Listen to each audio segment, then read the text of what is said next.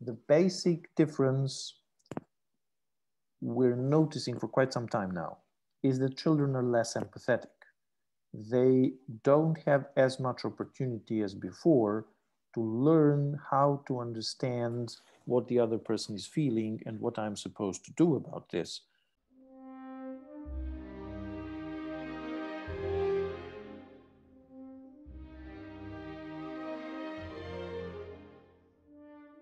How can single parents prepare for this coming epidemic of loneliness as it transpires, as it continues? I'm not sure I understand the question completely.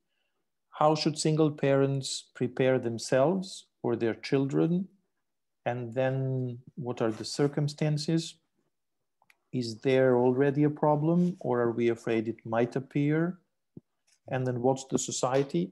I'm sorry that there are so many questions I'm posing, but it's difficult to give a straightforward answer. I guess the person's noting primarily on the development of children as they develop. Okay. Yeah. So we're noticing for at least 15 to 20 years that there is change in the social behavior of children who are now growing up more with television and smartphones and computers than with actual human beings, so to say.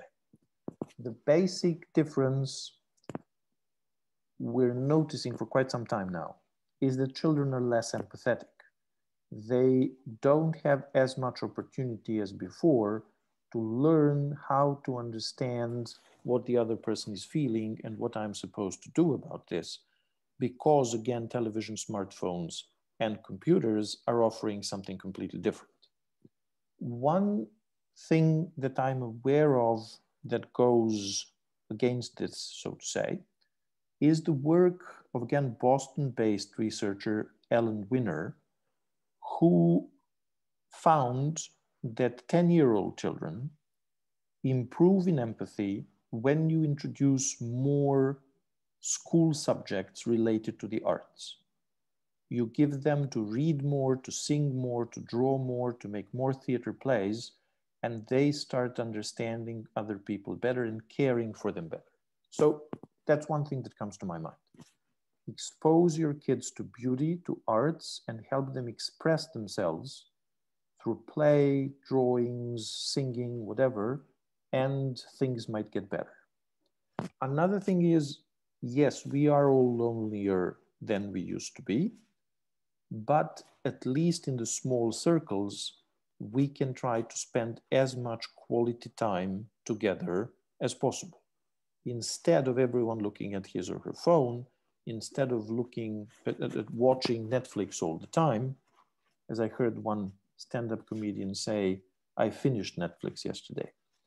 Instead of that, try to spend time with one another, to ask questions, to talk openly, and to give your children an opportunity to express all of their concerns. I'm sorry that the answer is probably too vague, too general, but without knowing particular details, I don't know how to give you something more useful. Another question is,